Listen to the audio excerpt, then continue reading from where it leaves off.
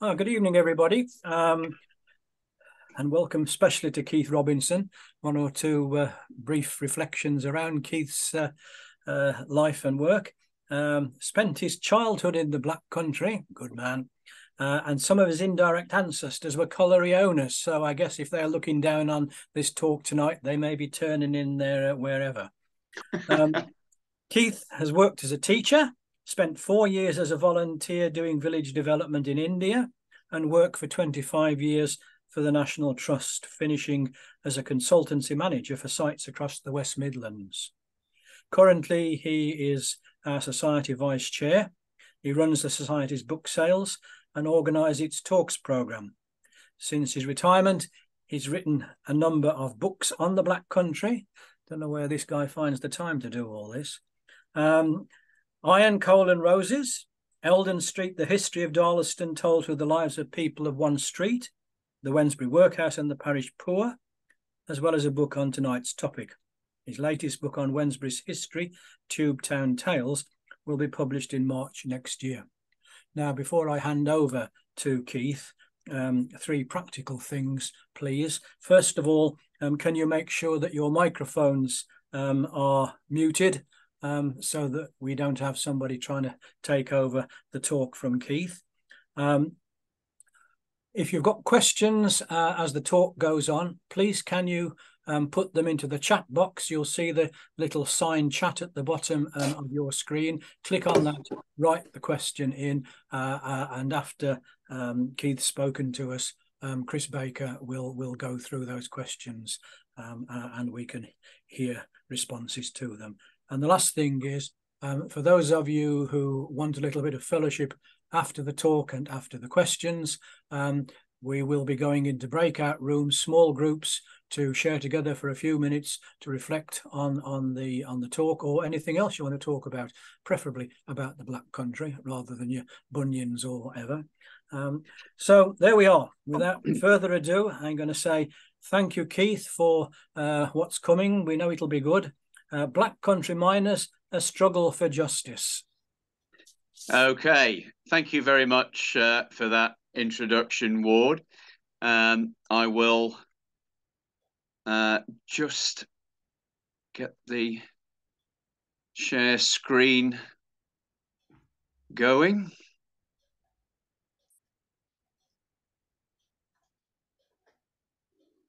Right, can everybody see that? Yes. Yeah, okay. So, as I say, welcome everybody.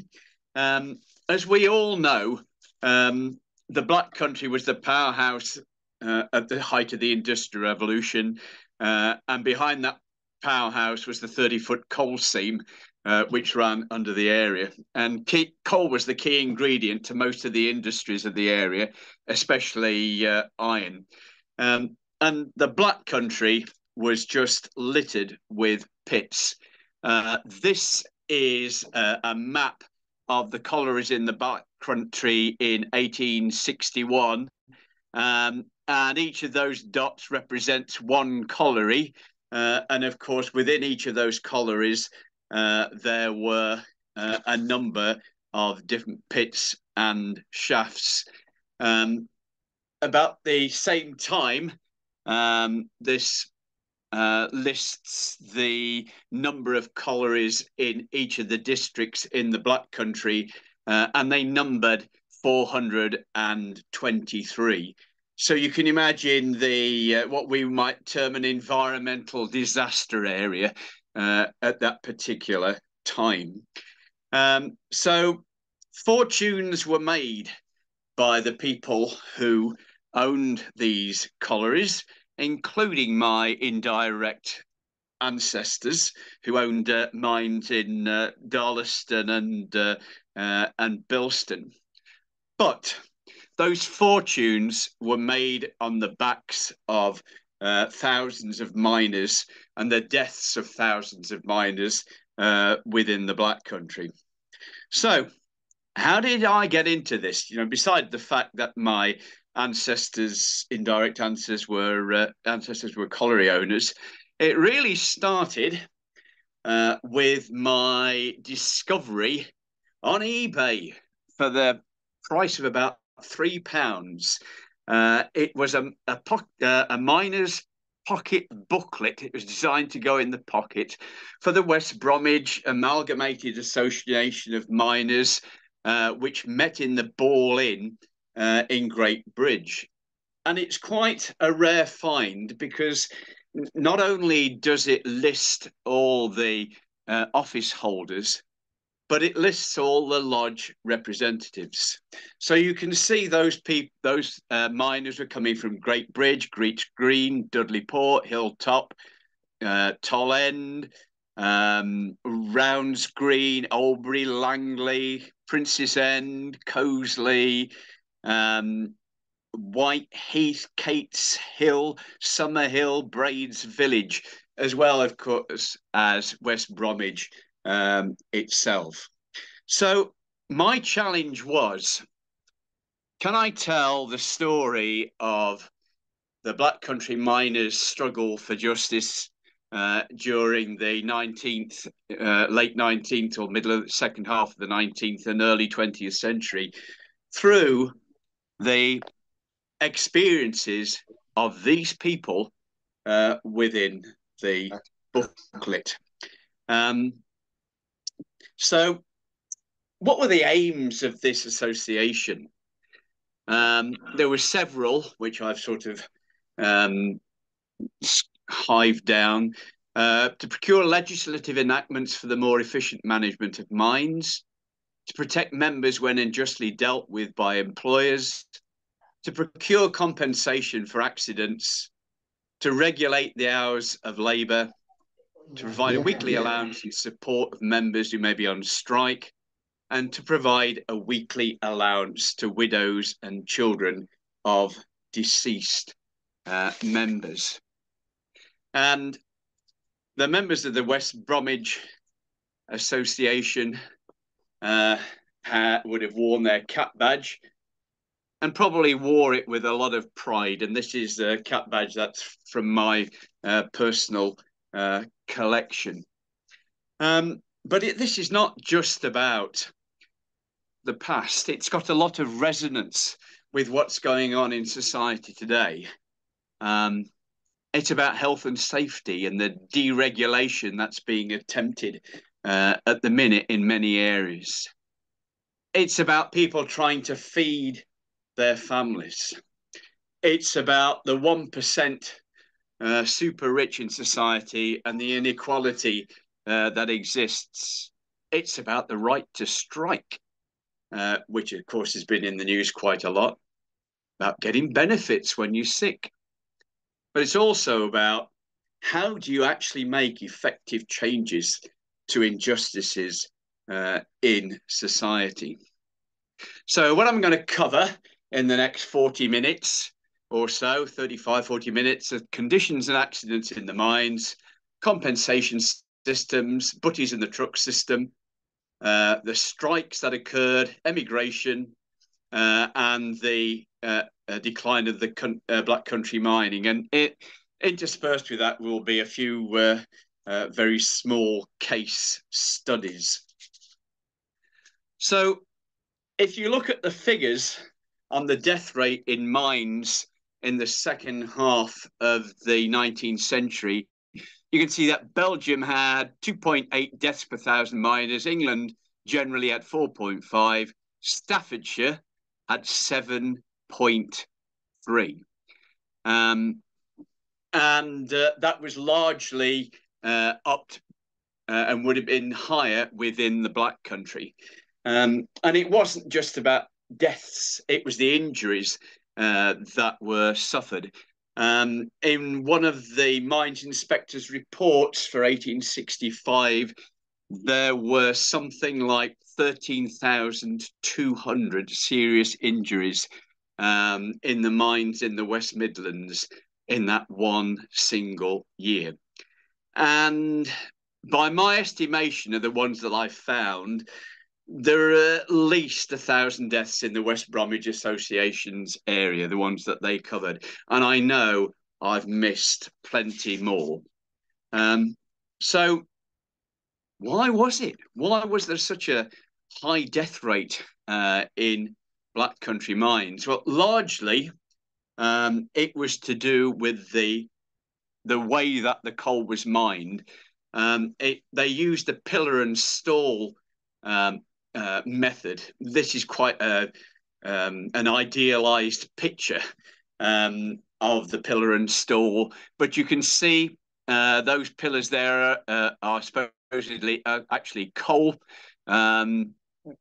They didn't tend to use as many pit props as necessary, and that was the main reason why the death rate was so high in mines in the Black Country. Two of the miners who featured in the miners booklet that I showed you earlier, a chap called Thomas Griffiths reported that he'd been injured 4 times and was off work for 4 months. Another man, Alfred Randall, reported later that he had his leg broken 3 times in that period. So what were the causes of these accidents? Well, the main one was falls of coal and then floods, explosions, falls down the shaft, and fires. The one that caused most deaths was falls of coal. Now, Black Country pits weren't like, apart from 2 or 3 of the bigger ones, weren't like the collieries in Derbyshire or Yorkshire, for example, which employed hundreds of men. The 1,000+ deaths that occurred in the West Bromwich Association's area were all in 1s and 2s and 3s, largely. It was on and on and on. Just a couple of examples. In the Braidley Colliery in 1858, 4 miners were killed in a roof fall of 15 tons of coal. The mines inspector, a chap called Lionel Brough, said there was a shortage of roof support. The coroner recorded a verdict of accidental death. Fast forward another 15 years, and in the Moorlands Colliery, 3 miners were crushed.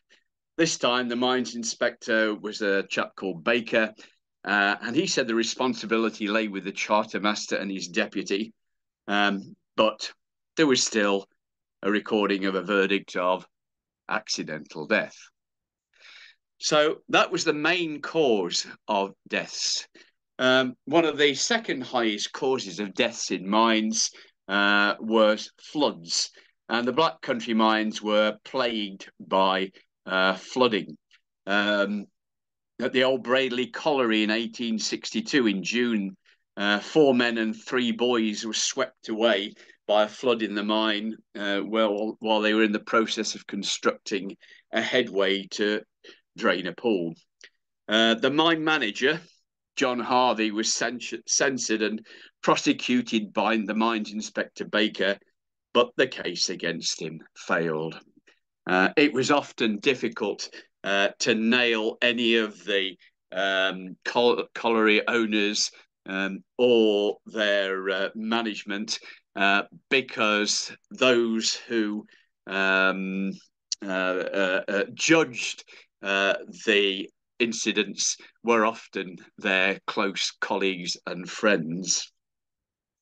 I suppose the most I was going to say celebrated, but probably that's not the right word.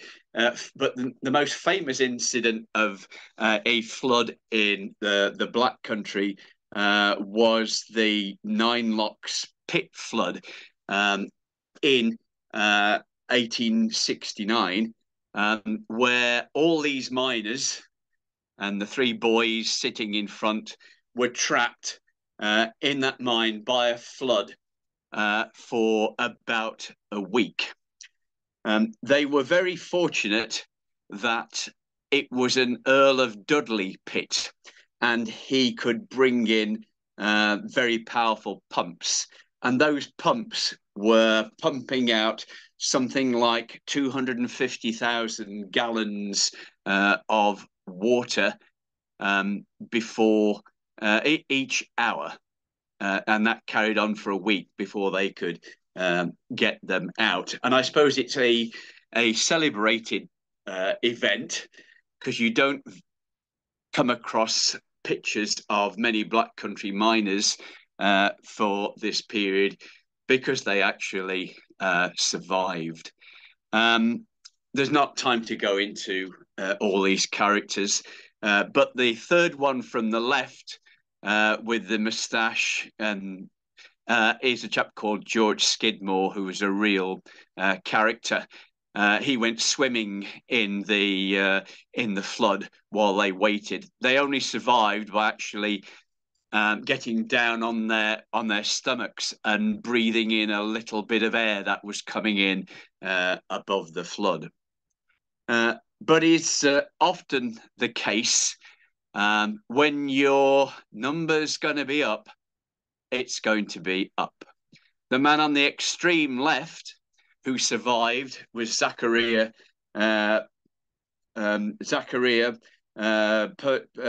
Pearson, and a couple of years later, he was killed by a fall of coal in the same pit.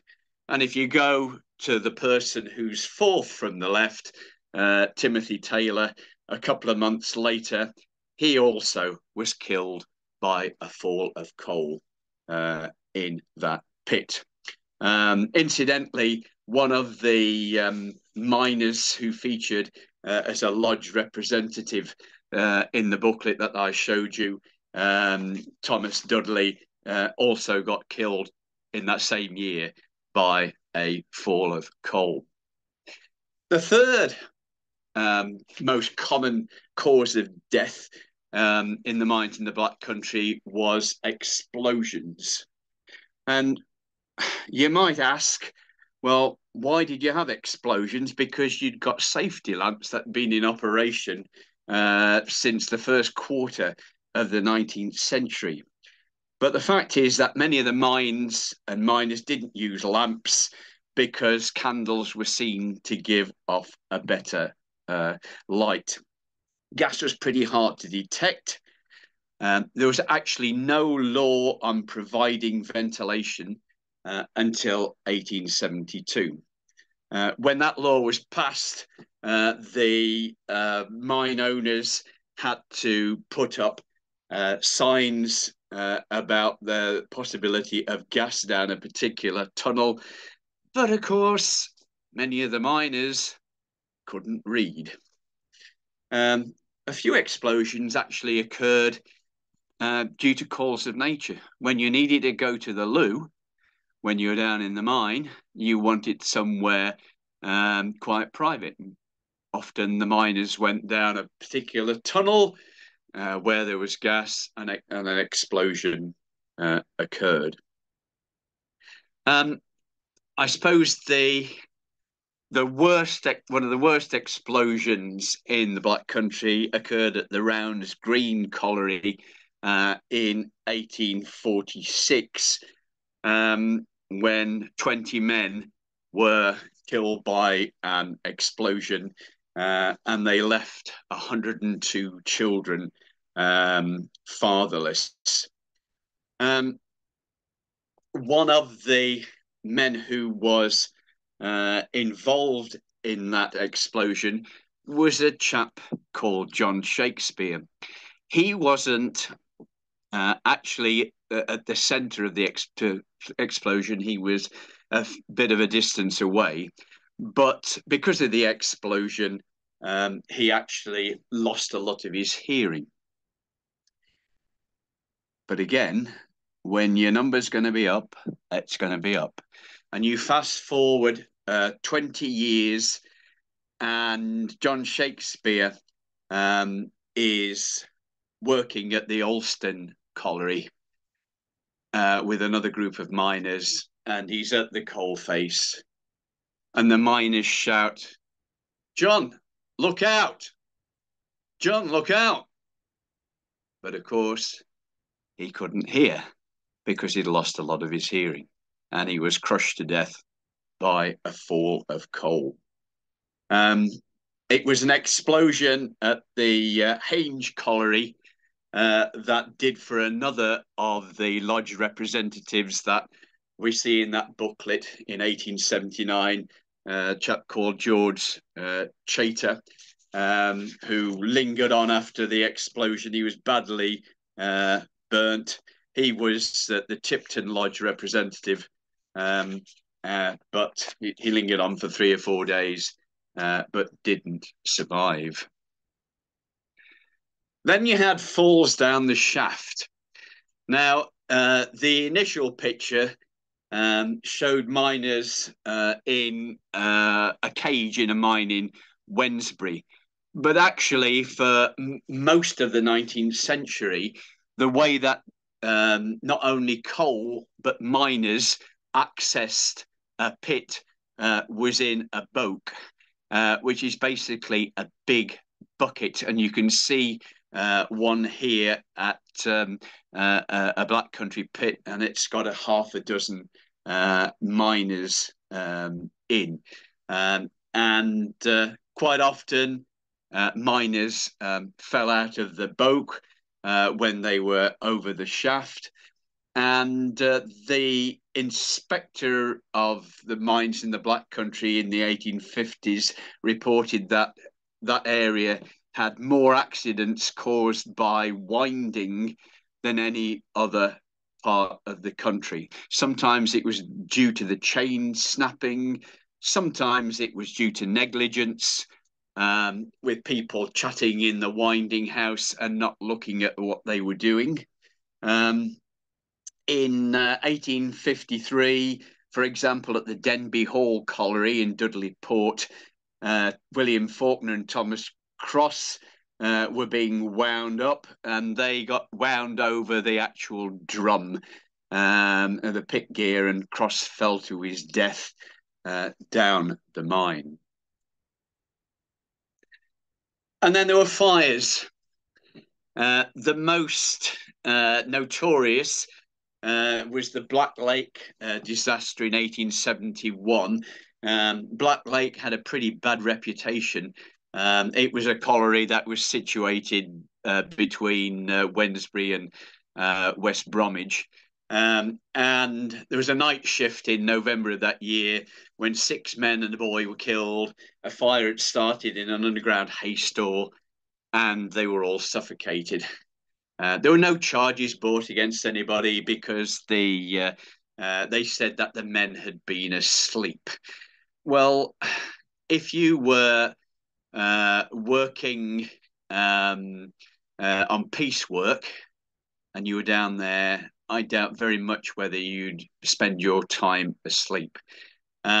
Yes, it was a colliery with a very bad reputation, lots of accidents. And in 1887, some miners who were there discovered a skeleton that they found in one of the tunnels, and still with his boots on. No one knew when he'd been killed, how long he'd actually been there. So, who was to blame for all this? Was it the owners? Very often, the owners of the land where coal was to be found tenanted their pits to other people. Was it the managers? Well, there wasn't anything that stipulated what training a manager had of a colliery had to go through. The butties, the foremen in charge, they were often working at speed to try and extract as much coal as possible, and would ignore rules. Sometimes it was the fault of the miners themselves, because if they were on a piece rate, they would cut corners. What about the law? Well, it's one thing to actually pass the law, and there were a number of laws to try and regulate working mines during the second half of the 19th century. But it was another thing to try and enforce them. So the inspectors actually had an extremely busy job, difficult job. There were 4 inspectors appointed in 1850, and then 12 in 1855. That was for the whole country. And if you recall the number of collieries that just existed just in the Black Country at that period, you can see that their role was actually something that was quite reactive. They couldn't inspect all the pits. It was a reactive process. And the point about the law, I think, is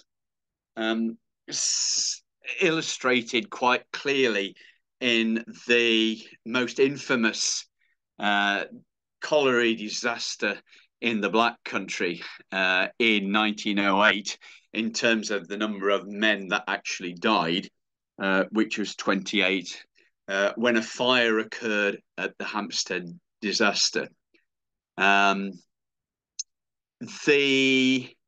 Hampstead Colliery was one of the biggest ones within the Black Country. It was one of the deepest pits in the area. But if you look back at the history of that colliery, there had been 200 fires there since the colliery opened in 1873. In 1898, 200 men had to be laid off due to a fire. And why so many men were killed in 1908 was because one of the shafts was being repaired and a fire broke out near the other shaft. Technically, by the law, that colliery should not have been open, because the law had been passed to state that 2 shafts were needed at any one time to operating in the colliery. Again, one thing to try to pass a law, another thing to try and enforce it. One of the families involved in the Hampstead colliery were the Hodgkins. Elizabeth Hodgkins had initially been married to William, who worked at the colliery. And in 1896, his neck was broken by a fall of coal. She was actually pregnant with their daughter at the time, and she was born with quite a number of physical impairments. Whether that was caused by the stress of the accident, who knows? Anyway, she married a few years later another miner, Thomas Jones, also employed at the Hampstead colliery. They had 4 children of their own.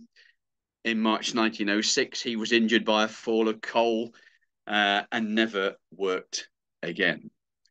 And to cap it all, one of her sons, Joseph, was one of the 28. He was 17. He was one of the 28 miners that were killed in that Hampstead disaster. That's just the experience of one family. So there were miners tried different ways to try and save for the future, save some money up in case they were injured or there was an accident. A number of pubs operated sick and dividend societies. This is a pub check from the railway in Great Bridge, and people, not just miners but other labourers as well, would contribute so much to the fund within the pub so that they have something to fall back on. the Black Country benefited from the Hartley Disaster Fund in Northumberland. That was another accident that was caused from a fire in the shaft. But it actually, they collected so much money that it was decided to spread it amongst all the different mining regions across the country. But it took 14 years for those concerned to decide how that money should be allocated. So a lot of the associations, such as the West Bromwich Association, had their own rules and regulations about how much each miner was to contribute every week.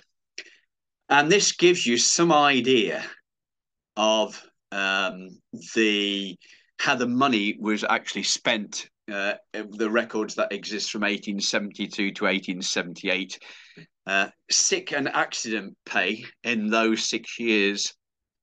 We're talking just about the West Bromwich Association, over 21,000, 2,500 paid out to widows, 6,000 plus on death claims, and there was 21,000 spent on strike pay, and they were granting money to other trades as well.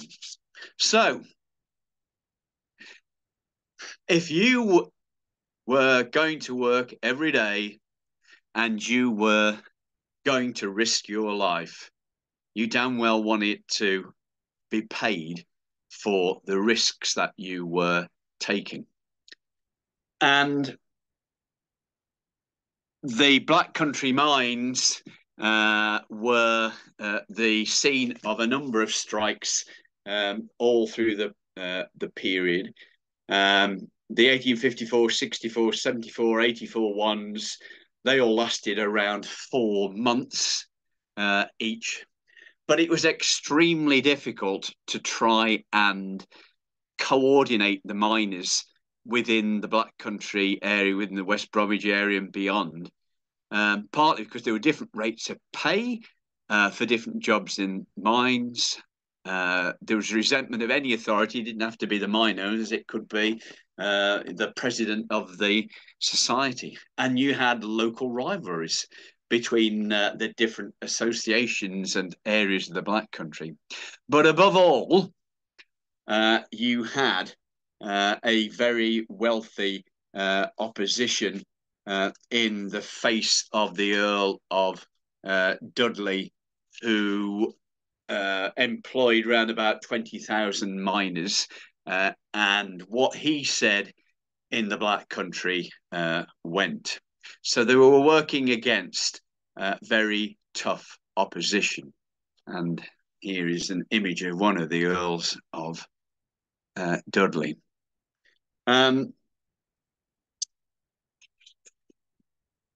So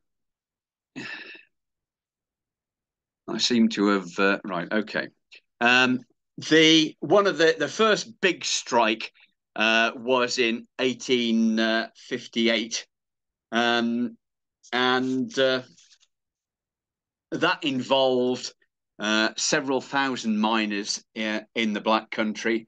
One of the key leaders in that strike was a chap called John Wadley, who was actually one of the 4 miners called to negotiate before the strike started with the mine owners in the area. So well respected. 2 of the other leaders of the strike were a chap called John Jackson, a key man, and he wrote that the police were trying their best to induce the miners to violence, and you will find that repeated all through the strikes of the 19th century, and of course beyond. If we go back to the 1980s, Jackson was actually stopped by a policeman with a sword when he was trying to take coal to Dudley. The demonstrations in that strike were all very peaceful. One of them was led by John Foy, who was the vice president of the West Bromwich Association. You start to think about how these men, or why these men got into positions of leadership. Some of them were Methodist preachers, lay preachers. In John Foy's case, I think he got involved in campaigning because if you look back at the records, you find that in 1850, his 10-year-old son was killed in a mine. So that's my take on perhaps why he got involved in being a leader in the West Bromwich Association. So at many of these gatherings, the miners and their wives and families sang. There was one, a 3,000 strong meeting at Brockmore in 1858, where they sang "God Never Made a Slave," which is an old Chartist song dating from the 1840s. And it went, "Britannia's sons, though slaves ye be, God, your creator, made you free. He life and thought and being gave, but never, never made a slave. All men are equal in his sight, the bond, the free, the black, the white. He made them all, them freedom gave. He made the man, man made the slave." So, like all the strikes that were come, that came, they were pretty much unsuccessful. Had to go back to work. I mentioned that the chap called John Wadley, another of the West Bromwich leaders, he was taken to court along with another 10 miners in that strike under the Masters and Servants Acts, which were a very pernicious set of acts, which said that if a miner or any actually labourer was deemed to have offended his employer in some way, he could be taken to court, fined and imprisoned. John Wadley and these other miners were taken to court for not actually giving 14 days notice for being on strike. But in the actual court proceedings, Wadley, who was an extremely smart man, ran rings around the prosecution and said that the firm had not given 14 days notice when the wages were cut. Despite all that, those 10 men were sentenced to a month's hard labour. So it wasn't just the conditions in the mines that the Black Country miners represented. One of the key bugbears was the butty system, where the men were actually employed not by the colliery owner himself, but by a butty. And very often, butties owned pubs, and the wages were paid in a pub. And of course, you can guess what happened to quite a bit of the earnings over the course of a night when they were actually paid.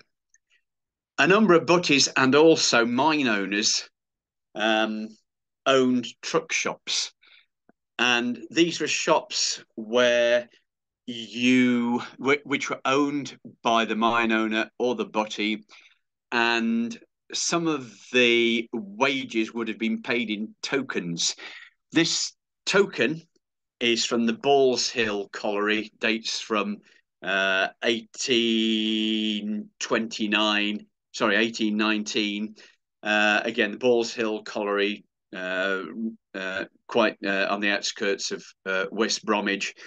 And how these truck shops worked was that you had to spend a percentage of your wages in those shops. And you'd find that the quality of the goods was poorer than you could get elsewhere.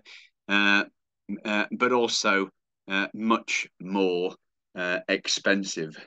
My indirect ancestors ran a truck shop in Moxley near Wednesbury. Of course, you'd had the Truck Act passed in 1830, which actually forbade truck shops, but they were still going in the 1870s when another truck commission was called to try and stamp it out forever. And this gives you an example of the prices at the time in 1843 in shops. So you can see cheese is 8p a pound in a truck or Tommy shop, 5p ordinarily. Bacon 8p, 5.5, 5 pence 8 in the ordinary. Salt and butter shilling as opposed to 9 pence, and tea 5 pence an ounce as opposed to threepence halfpenny.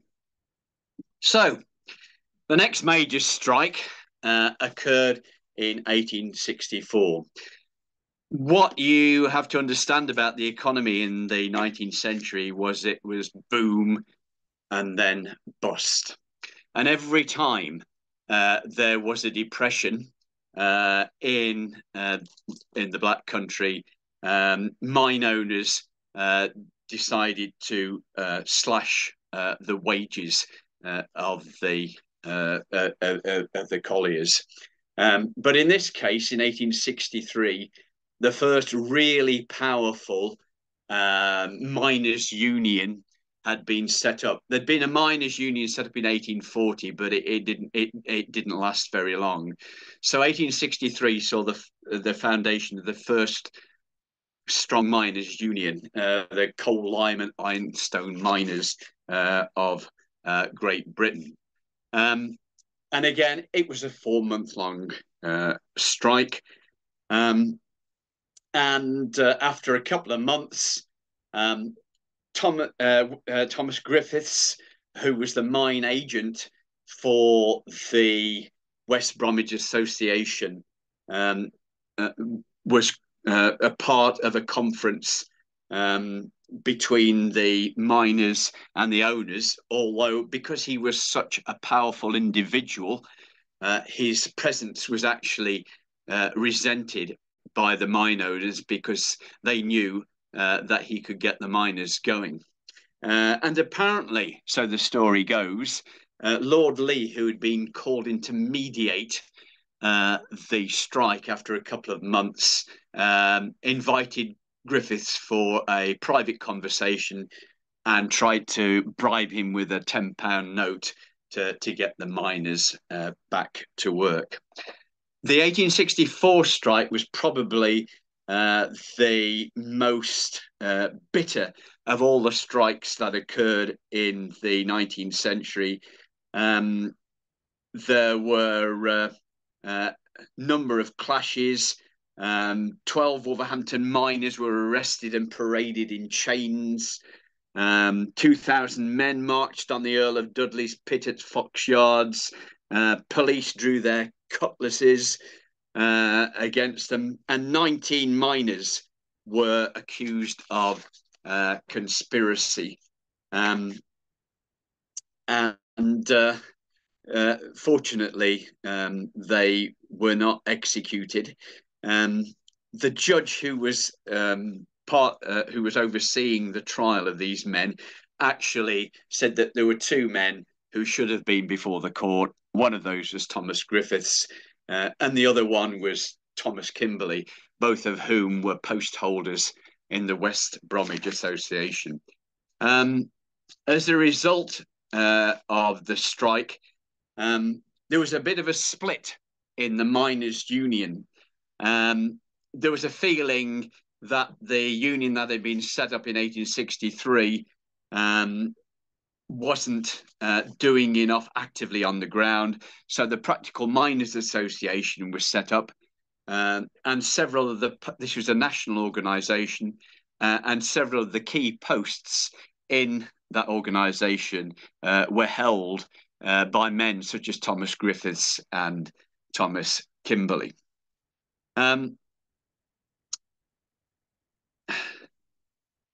Another issue for the miners was the existence that they led. If you can imagine going to work at 6 o'clock in the morning, coming out the pit at 6 at night during the winter months, you would, except for a Sunday, you wouldn't see the light of day. So there was a campaign to try and cut the number of hours that miners could actually work. In the early 1870s, it was cut down to 9 hours. But of course, again, when times got tough, mine owners pushed back and said the miners should be working for 10 hours a day. And it wasn't until 1908 that a law was passed saying that the maximum time that a miner should spend underground was 8 hours a day. So the next big clash was in 1874. By this time, the Amalgamated Association of Miners had been formed, another mining organisation, to which the West Bromwich Association was affiliated. There was a huge convention in Newport in 1873 with miners from all over the country. This is obviously this is Newport, but it's obviously a much later photograph. By this time, the West Bromwich Association miners had 3,260 members, and they built a miners' hall in Great Bridge along this street. Apparently, the building, which doesn't exist now, but it was next to the Spa, I'm told, in Great Bridge. So there was another strike. And this one again lasted about 4 months because of wages cuts.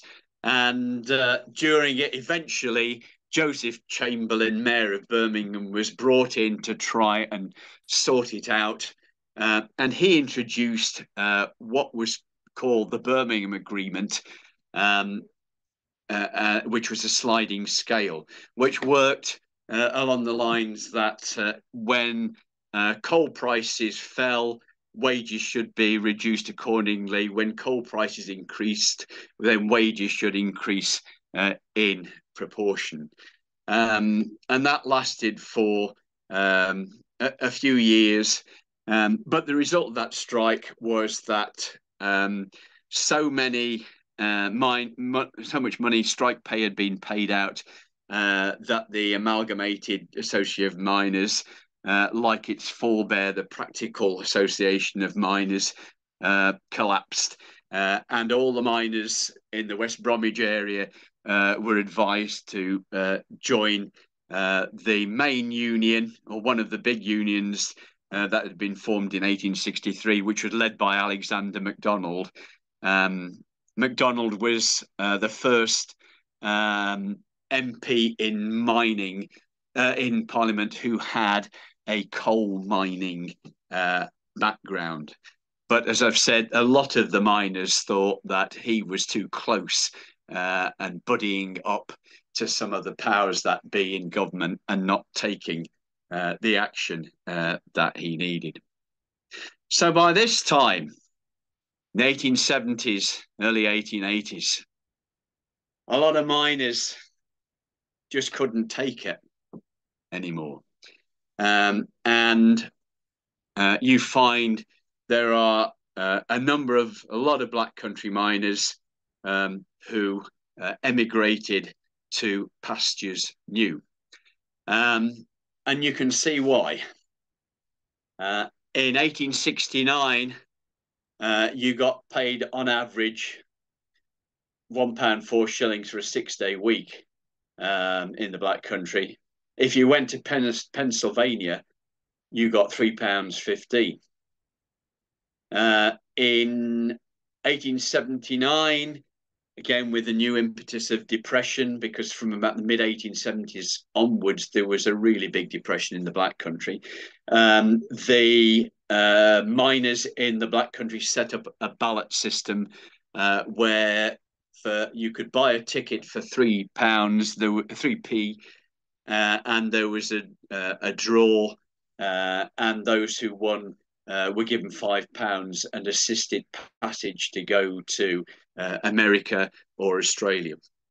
And you can tell that it was getting really desperate, because those two men, Getting and Amos, listed at the bottom there, they were the two leading lights of the Darlaston Amalgamated Association of Miners, and they decided they'd had enough, and they both ended up going to the United States. So the last big strike in the 19th century was in 1884. A wages board had been set up the year before.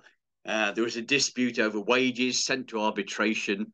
And one of the leading members of the West Bromwich Association at the time was a chap called Samuel Henry Whitehouse. And he wrote a letter to a paper, and it said this: the feelings of the strike committee were made plain. The miners themselves say that if they work, they starve. And if they play, i.e. go on strike, they starve. They are in a most deplorable condition, although they've only been a month on strike. The men, women, and children look quite hopeless and say that all hope is gone, that they have not seen a day of sunshine for many years, that they cannot keep themselves and their families on the wages they have been earning, that they see their wives and children dying of starvation before their eyes. I have seen much of wretchedness and misery in many places, but I never yet saw such grinding, hopeless poverty among people who work so hard and where large profits are still made. Lord Dudley gave £100 towards building a free library, and Lady Dudley opens it this week. It would be well if at the same time she would take a look at the people. And this is Samuel Henry Whitehouse. He was actually hounded out and ended up going to Somerset. A number of Black Country miners were blacklisted and forced to try and go elsewhere. But they were always tracked down, and some of them, even though they'd gone to other parts of the country, were never able to work as miners again because they had been blacklisted. So I'll go back a bit.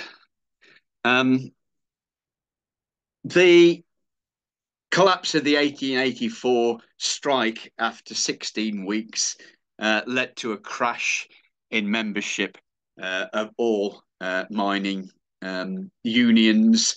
And for 15 years that followed, there was a tremendous amount of infighting amongst the mining unions in the Black Country, particularly between West Bromwich, Pelsall and Old Hill. A lot of parochialism. By the turn of the century, the leaders of the West Bromwich Association, who featured in the 1879 booklet, had passed on. Men like Henry Rust and Henry Barnes, who, when every commission that was set up, every wages board was set up in the Black Country, they were always on it as the representatives of the miners. You had, I suppose, one uplift for miners at the beginning of the 20th century was during the First World War, when coal was at a premium. and there was a two-way pull on the men. Some they were wanted to serve abroad, but they were also needed to work in the mines. And that's one of the few times where miners' wages actually kept up with the cost of living. But when the war ended, wages slipped back. But by this time, the Black Country mining industry was coming to an end in many cases. And that was because many of the mines in the area were flooded. One of my indirect ancestors owned the Broadwaters Colliery near Darlaston. Why was it called the Broadwaters Colliery? Because in the 18th century, that area had been a lake. But eventually water finds its own level. And although they set up pumping stations and mine owners had to pay so much to the South Staffordshire pumping organisation per tonne for the extraction of the coal when the mines were pumped out, it really didn't actually make much difference. And you can see the decline that occurred in 1869, 72. There were 9 million tonnes of coal produced in the Black Country, and you were 28,000 miners employed. By 1913, this had dropped to 3 million tonnes, and there were just 10,000 miners. So obviously you had then the 1926 strike, which was the final nail, apart from a couple of big pits in the coffin for Black Country miners. So my last question, for these men who often gave up to and around 40 years of their lives, Henry Rust, Henry Barnes, Thomas Griffiths, Thomas Mansell, Thomas Kimberley, Thomas Griffiths actually ended his life in the workhouse. So the question is, was it all worth it? Well, from my perspective, if you're going to live a life, then you've got to dedicate it to something. So I take my hat off to all these men who led the struggle for justice within the Black Country.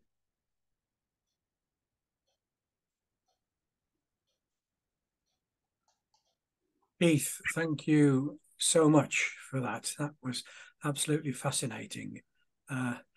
Having had 4 generations of my family mining in the Black Country, my father being the first one out of the mines, but in the offices, it resonates with me about the desperate lives they lived. So I'm sure we all appreciate those insights that you shared with us.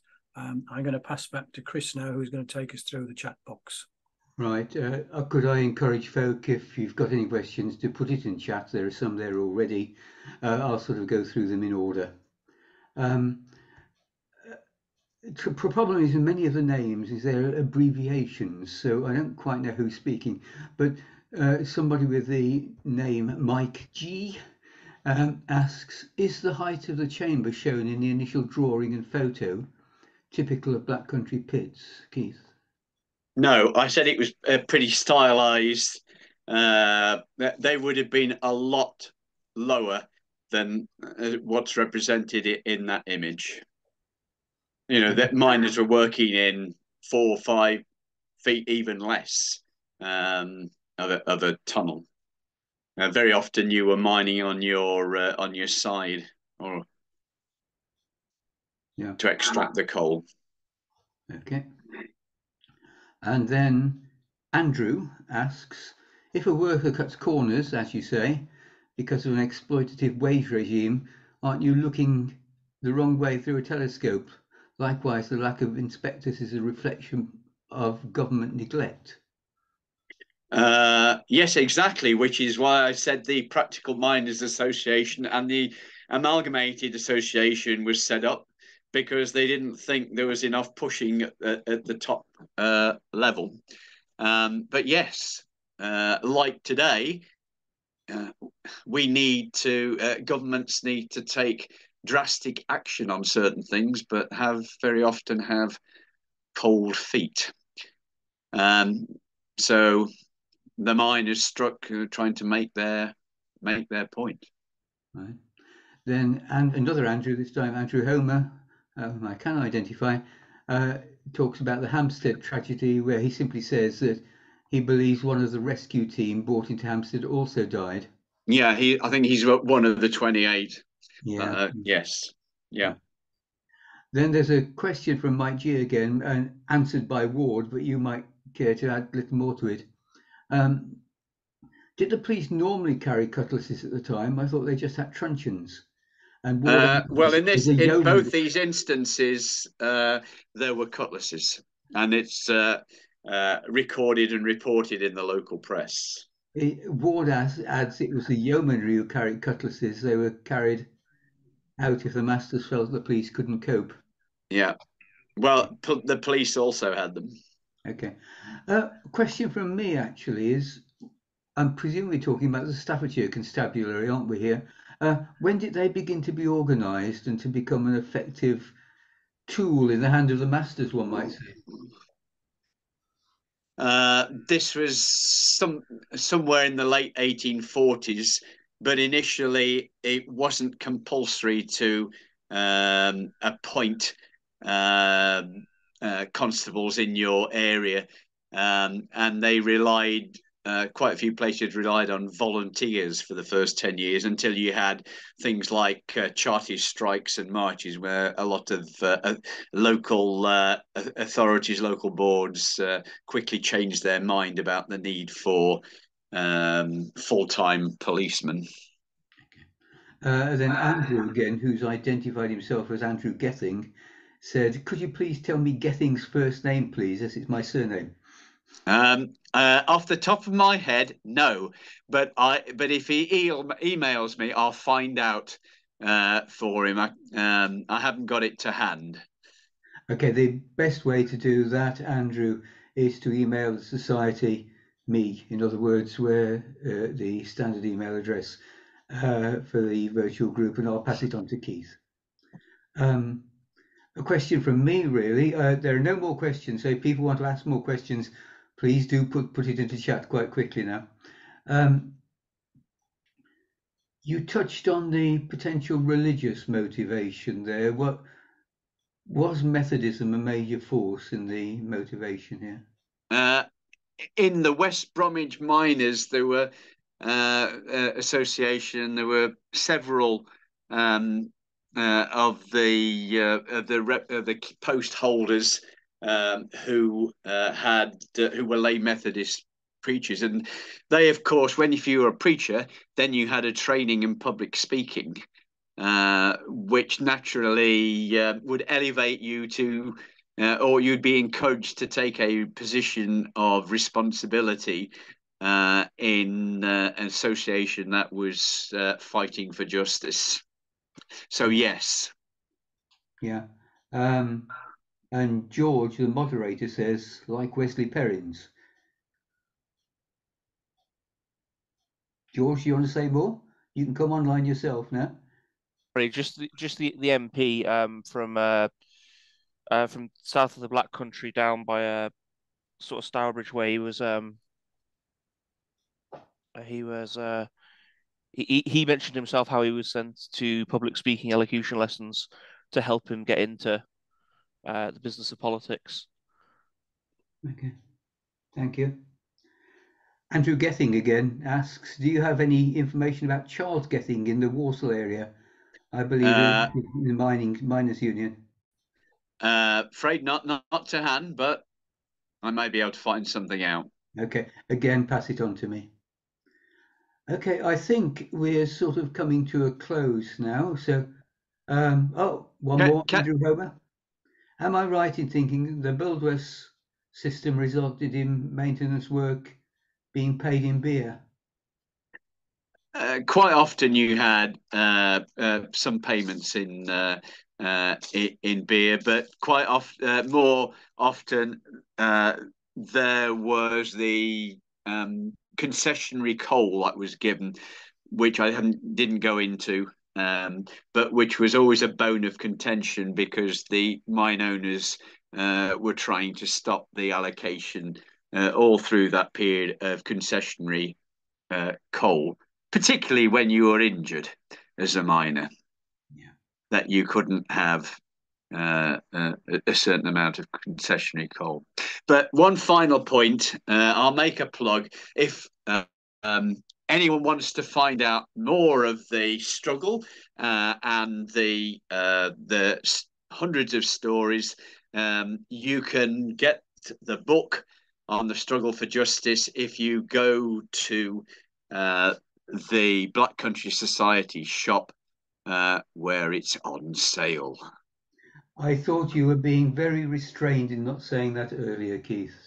So, Ward, our chairman, I think, wants to make a comment on preachers. Ward, do you? Are you there? Nope. Okay. Sorry, I was switched off. Yeah. Just a further comment on the local preachers thing in Methodism. Many churches, and they certainly had them in the Black Country, on a Sunday morning, quite often something like 7:30 in the morning, would hold what they called adult male Sunday schools, and it was specifically intended to help these guys who had a limited education to promote and develop their abilities to take roles in society, and that then the fact that they could train as preachers as well, and the role of Methodist preachers in the wider movement of unions generally. It's a fascinating subject in itself. Thank you. Thank you, Ward. I think we'll draw to a close then. It's my responsibility, I guess, to say a big thank you to Keith. Thank you from all of us for your talk. Next time round after Christmas, we have Jeff. I can't remember Jeff's name, but he's going to talk about 200 years of boat building, Jeff Stevens, I think. And that will be on the third Monday, so we'll be back to normal on Mondays. More details of that will go round.